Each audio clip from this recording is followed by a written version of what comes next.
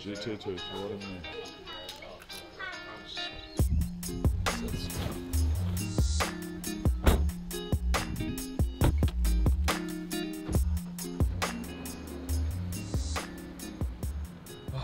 Bit of a blackout last night, guys. Here's basically what went down. Scott, myself, Ben, and Mick all caught cod. We prevailed at the very end of the trip. It was huge, but after that moment, after that pinnacle, it was just a straight fall. We had not gotten any sleep in more than 24 hours. It was freezing cold. We'd been driving all day, we'd been fishing all day, and I honestly don't even remember half of the drive, but we drove all the way from New South Wales, the cod spot, back to Brisbane, and that's where we're at today. Woke up bright and early this morning at Ben's place. Huge shout out to Ben and his wife for letting us sleep at his pad. I don't even remember getting in, I was so wiped. We woke up this morning to chase after yet another legendary Australian fish species, that being the famous Australian bass, which by the way looks nothing like a largemouth or smallmouth, but is a little bit similar in the sense that they've got the same type of mouth.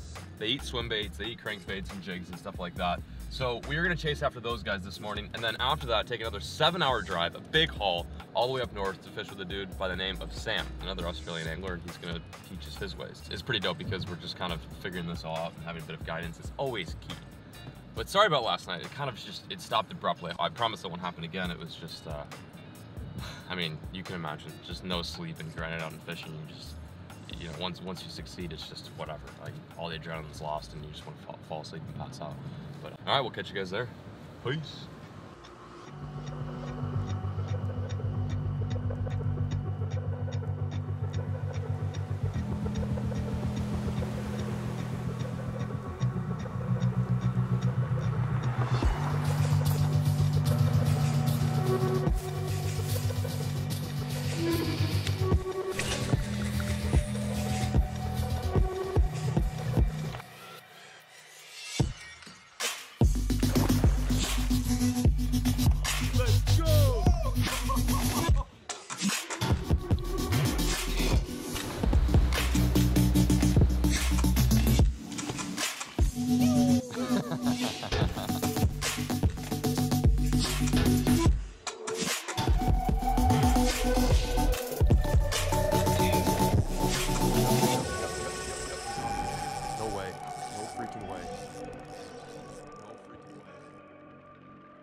Oh, that's some good structure.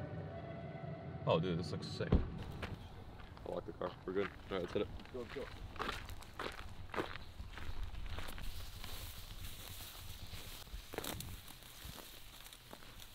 Welcome to day number 2 here in Australia.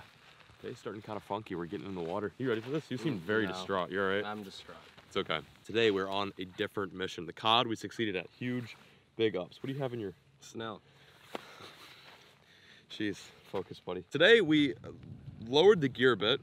We're using some more finessier stuff. I've got a little tiny swim bait on a, what is this, a 7.2 rod, and we're chasing after yet another endemic native Australian fish species, that being the Aussie bass, which is a little bit different than the bass we have back at home, but they're kind of similar in a sense. They've got mouths shaped like a bass. They chase lures, they eat swim baits, they eat jigs. And we're just kind of doing a half-day session, like a quarter-day session before we have to get back on the road 7 hours north and fish for some more bucket list fish. We crossed a huge bucket list fish off yesterday, that being the cod. We all caught one there at the end of the day, and now we are going to see if we can catch one of these elusive bass. You ready? I think we gotta go. I think we gotta go swimming. Yeah, let's do it.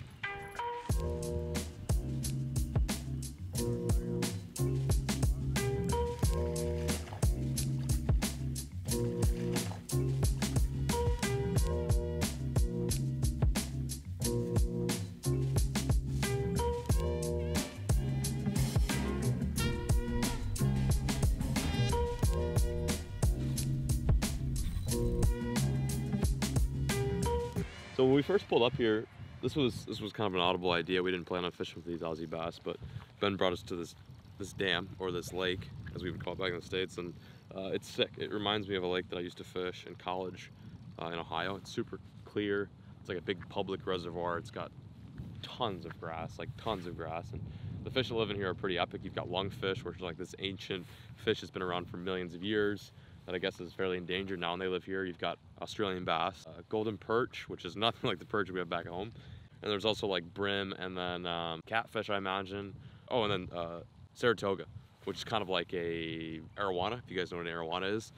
It's pretty sweet. I mean, it looks like anywhere in the United States. Like if you were to see this lake on Google Maps, there's no way that you'd be able to tell that this is like an Australian lake. The only thing different about this lake is what lies beneath and how you fish it. Unfortunately, it's not looking too good for the Australian bass. But at the very least, we can say we fished it, we checked off the list, and we get back on the road. Oh, he's got one. He's on. You should probably go over there. You on, Ben? Yes. I got a feeling it doesn't feel like a bass, but Some weight there. Oh,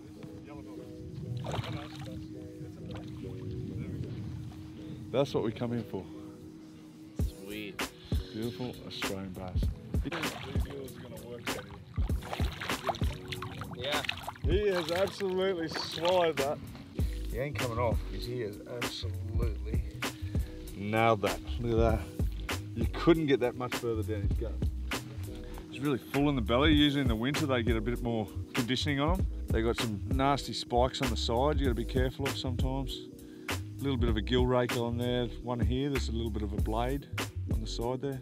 They can cut you up pretty nasty, but they're pretty tame sort of fish. No teeth, much like they got a bit of a raspy jaw. There you have it, Aussie bass. He might be about a 35 centimetre fish. That's about average out here. So it's not big by any stretch of the imagination, but really nice fish. He's gonna go. Hey, hey, hey. No need to splash the lens like that. How good. Well, we tried. We gave it our all. How crazy is the Australian bass was harder than the cod? We didn't fish as long for them. Yeah, but still, definitely a challenge. I don't think I even got a single bite. I saw a few flickers out there. Ben did come in with a nice fish. Scott did pretty much nothing, per usual, you know. Waited till last moment to catch a cod yesterday. Kind of just didn't do much today. Yeah, we're tied 1-1 on this fish catching trip. That's all right. You want to go on the road? No. No. We have to drive. 7 hours of driving. We gotta meet Sammy. John's probably gonna make me drive all the hours, just like he has this whole trip. Let's go. Whole trip. No. What's that? All right, thank you so much, man. I really appreciate it. Good luck. Yeah, you're that side. We'll let you know how we do. Are you driving? Yeah.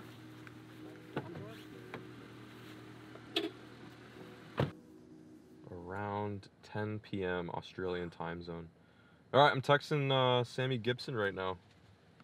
I have never met Sam before, but Ben and Mick orchestrated this whole trip for us, really kind of helped us get to where we need to go. The concept, like I've said 1,000 times, start in Brisbane and land in Cairns, right? Is that how you pronounce it? Cairns. Cans.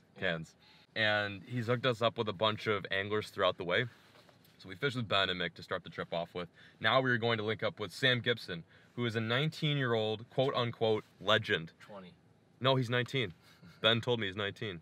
Mick told me he's 20. So Sam's 19 and a half.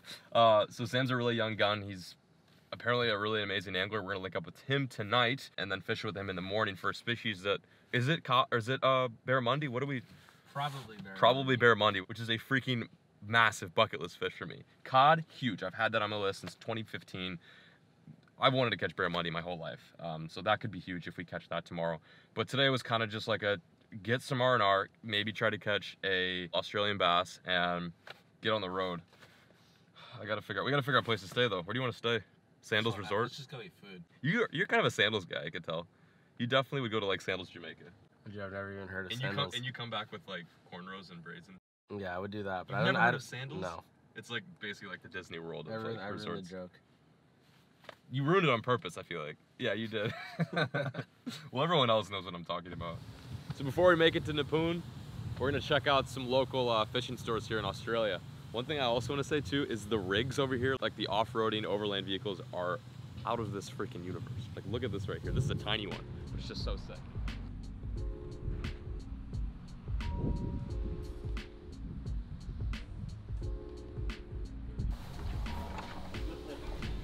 This place is dope.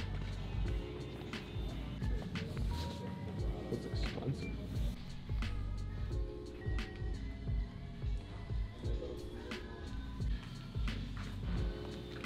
This is pretty neat. Oh, that's sick. Oh. These are sick. That's so cool. What? Big trinkets? Cool. Yeah, alright. What would you say? This stuff's way different than what we got back home. Look at these little guys, these topwaters. Halco. Dude, these are cool. Those are neat. Those look like salmos. You ever fish those? It's like that northern company. No. Look at these guys. Look at these. Like little tiny. Oh, I'm getting these. These are dope. I always love going to places out of the country and picking up lures that I've never seen before. Like, what in the hell is going on there? That is fudgy. That is freaking cool, man. That's not bad at all.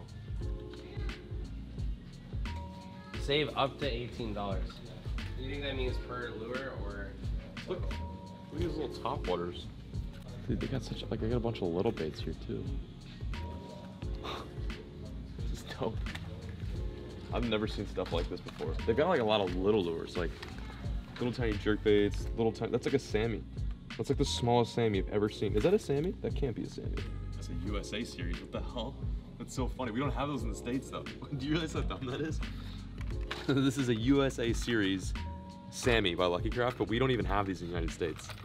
That doesn't make any sense. At least not that I know of. I've never seen a Sammy that small. That is the size. That's actually smaller than my pinky finger. Pretty damn cool though. I'm definitely gonna get some stuff. Like I got to. That's what you do when you go overseas. You get some lures that you can't get anywhere else. Where are you guys from? Texas, United States. Fishing along the way, yeah. We do down. I did Valley Beach earlier in the year. Got stuff. So what I got is I got some little tiny lures. We're gonna be driving up the coast a lot this trip. So I want some little lures, like little tiny topwaters for when we just go after like some saltwater species. There's like a bunch of little tiny reef fish that are fun to catch that look cool. I think it'd be cool to feature in the videos. So yeah, I got a little spook there. I got some little jerk baits. You never know. We may not use them, we may use them, but it's good to have them on hand. Look at this little thing. That is cool. That is micro. What else? You know what's funny is they called this the USA series, but we definitely don't have these in the United States. No. I've never seen these, ever. What else did we get? We got some lures for squid, potentially. A lot of the Australia viewers were telling me that we need to go fish for squid when we're over here, so I got a squid lure, which looks totally different than any lure. Like, it doesn't even have hooks on it. It's got, like, these little grappling things in the back. You notice how weird that is? Yeah. You're supposed to, I guess, just snag them. So we got that. This is a toothbrush. This is yours, I think. Little tiny jerk baits. That's sick. That's like a deep diving jerk bait. The company's called Atomic. I've never heard of Atomic. Looks cool though. For if we do any like bigger saltwater or freshwater stuff, I got some heavy duty hooks. These are 4X size 1 treble hooks. These are seriously one of my favorite treble hooks for like any sort of heavy duty species. So got that. We're on lock. Got the micro lures, got the heavy hooks. We are set. Let's start driving. You ready to grab some grub? Yeah. Grub time. One thing we haven't done today, we've done a lot. We bought some lures, we attempted to catch an Aussie bass, but we have not eaten. So it's time to get some official Australian steak from probably very unfancy chain steakhouse. This is probably like the Texas Roadhouse of Australia, but I don't even care. I just need food. Panama Jacks it is. Steak. Oh, steak's good. I can't say it's as good maybe as it is in Texas and Illinois, but it's pretty McFuego. Were you eating cough drops? You alright? Yeah. Are you sick or is it just like a... No, I'm trying to protect my throat. It's been a rough couple nights. You know. Hang on 1 second. You literally just said I'm trying to protect my throat. It's been a rough couple of nights. You're on the wrong side of the road right now too. You're supposed to be left. I was with you guys. You had your own swag. You were in your own little tent. I was off doing something else. I don't know what you were doing, Scott. It's up to you. We're on the road officially. We're hopping out of Brisbane. I actually really like Brisbane. It's probably one of my favorite Australian places next to Arley Beach. It's my favorite. By the way, guys, I've only been like 3 places in Australia, so my word doesn't really matter. We're gonna grab gas, grab some road snacks, and then we gotta freaking toot 7 hours north to Sammy Gibson. I'm pumped to meet him. I've never met him. This is great. I'm fishing with a new angler. Yeah, might as well.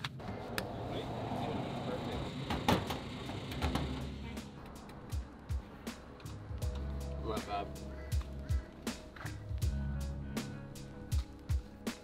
There's a real scratch there. Pump unavailable. We have to go to a different pump, I guess. We scratched the car pretty bad yesterday.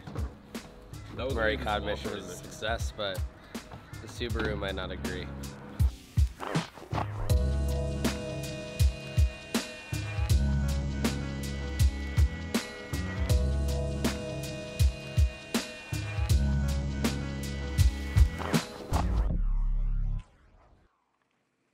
What's going on, John?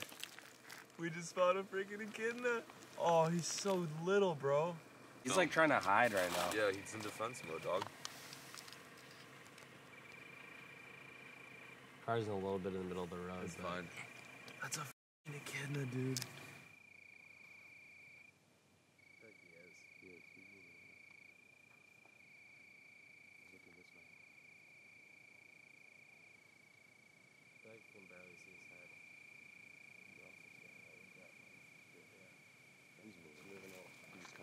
Look at him. He's right on it. Yeah, he's on top. Oh my God, he's on the camera. Wait a second, no way. He's on top. Dude, he's got his head inside of it. Oh my God, that shot's gonna be on. Wait, hang on. I gotta take a picture. I gotta take a goddamn picture.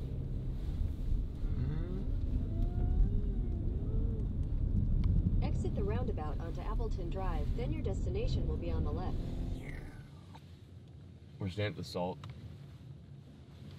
Oh, the pepper. They were all booked up. So we had to stay. Yeah, we had to stay at the Salt. Yeah, it'll do. It'll do, pig. Well, here we are. We've made it to Yeppoon safe and sound. It's right around 11 p.m. local time zone in Australia. Feeling pretty good. We were in rough shape this time last night, but we split the drive. It was 7 hours from Brisbane to here. Tomorrow's a big day. We're gonna tackle, I think, 2 different types of fish species with hopefully our new friend, Sam. I haven't met Sam yet, like I said prior. Just through the grams, through Ben, linked us up, and we're gonna go tackle some fish tomorrow with him. How you feeling, Scott? Ready for some naps, huh? Feeling good. I need a fat nap. We both need fat naps. Me too. Get all recharged and refreshed for tomorrow's AM fishing send.